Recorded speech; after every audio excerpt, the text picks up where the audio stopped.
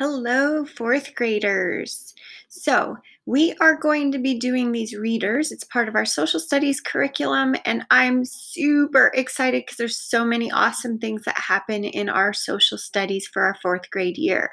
It's in fact all about California and the history of California, so where we live. But I want to get you acquainted with the digital version of your reading, so go ahead and follow along with me.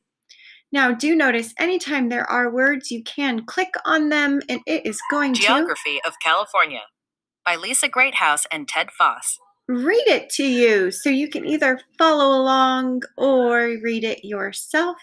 And then you can open it just like a book by either clicking on this arrow on the side, it'll just appear, or you can come down here to click next or back to go back. Another important feature is you can come here for a page preview and notice all of that if you click on that certain page.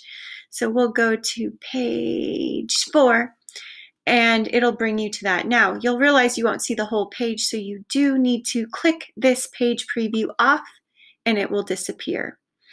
You have here, again, any reading. Geography is a science.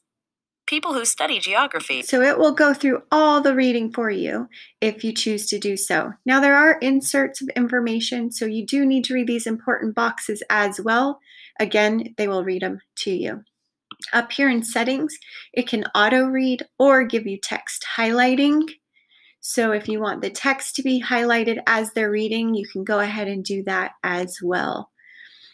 A couple other things I'd like to point out that you might find useful. Just know anytime you click on something, you do have to put it back and click on it again. So click on it again for it to reappear or disappear, vice versa. Clicking at this toggling screens down here, you have the table of contents that brings you to the back of the book. You have this that will bring you to, the front of the book. The back of the book has your glossary and index. I love the glossary because anytime you have those bolded words in your text throughout your reading, this will help you. If you don't know what confluence means, then you can come to that bolded word and look in the glossary, such as bodies of water, to see what it means. So pretty awesome. Then you have activities that you will do, not this time around in this book, but you will have vocabulary, comprehension, writing. These could vary depending on the activities, but you will have the opportunity to do those at a later time.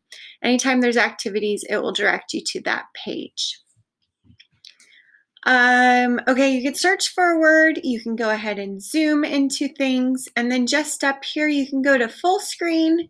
Again, if you don't want it in full screen, this time it's not, you've made it disappear, so instead you're going to show the top toolbar and then it's back and you can take it off of full screen again.